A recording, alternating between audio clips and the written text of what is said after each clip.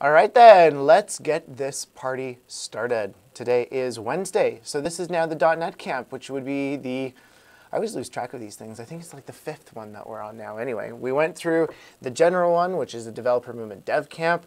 Then we went through the App Design Camp. Then we went through the Game Camp, the Web Camp, which actually makes this number 5, which is awesome. So what we'll do today, actually before I do that, you know what? Not every one of you has tuned into the previous one, so I guess I'll take an opportunity to introduce myself. My name is Jonathan Rosenblatt. I am your host for today, which basically means that I hang out with you all day long, get to answer your questions on the chat, interact with you, and then also we'll be back at the end of the day for a live Q&A. So make sure that you get those questions in. Now, this is part of the developer movement, so in case you don't know what the developer movement is, I'll give you a little bit of a spiel on it. For those of you guys who have joined us before, again, I'm sorry, I'm going to repeat myself just a bit for those who have not been to previous camps. So basically, what the developer movement is all about is really just helping you build Windows Store and or Windows Phone applications, and ideally with the Windows Azure backend. And what does that actually mean?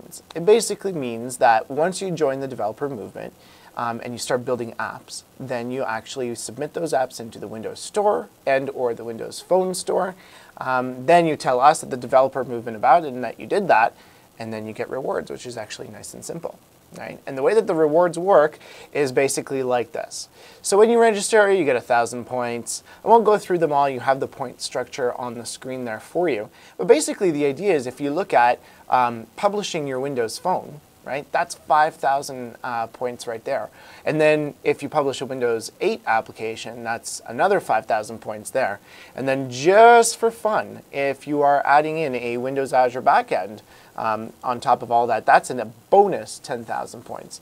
So you can actually see how these points start adding up very quickly, which is awesome if you think about it in terms of what you can actually get, which is of course what we'll go through next.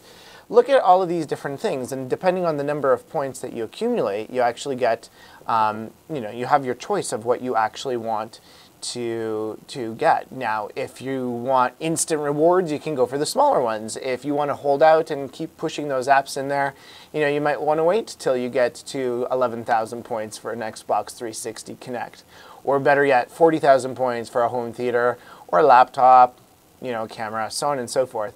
So the beauty of it is that the more apps you put into the developer movement, the more rewards you get, or the bigger rewards that you get. It's entirely up to you.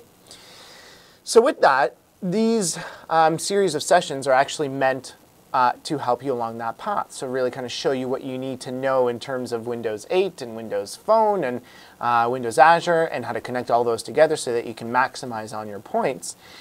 These are virtual events, obviously, because you're all sitting at the comfort of either your office or home or wherever it is that you're watching this from. But there's actually also experts that are available to help you get your applications done. And basically what they're there to do is answer your questions, give you their advice. They've all done Windows Phone apps before, they've done Windows 8 apps before, they've worked with Windows Azure, so they're more than qualified to give you recommendations on how to make your apps actually awesome. And more importantly, if you happen to run into problems here and there, you can always ask them, or where I would best use them is to help them, or to help you kind of cut through all of the different content that's available out there to really zero in on what you actually need to know to get this stuff out the door. So the nice thing about this, they are as part of the developer movement. If you're a member of the developer movement already, these are completely free for you guys. These are community people that are just volunteering their time. To get yourself a developer movement, not a problem at all. Send me an email at developermovement@microsoft.com. Let me know where you are in Canada. And then also let me know whether you prefer to meet in person, online, either or, you don't care. And then last but not least, let me know what kind of technologies you're using so that I can make sure that I align you with the right person to help you get the job done.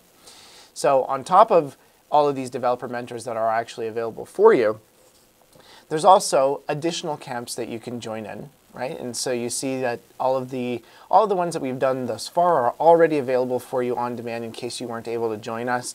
Today obviously is the .NET Camp. And then on March 28th, we'll do the phone camp. You have the URL there at the bottom, aka.ms/dmcamps. It's not case sensitive, so don't worry about it. Basically gives you access to all of the camps that we're running and when the information is available for you. Okay, and then on top of that, I'm going to give you one more, plancast.com/developer-movement.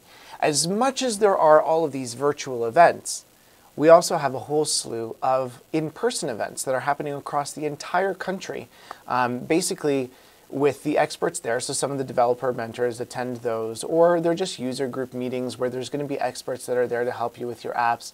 There's Install Fest and stuff like that. And there's actually something really big happening with the developer movement that I might get in trouble for sharing with you right now. So I'm going to keep that a surprise for now, but stay tuned.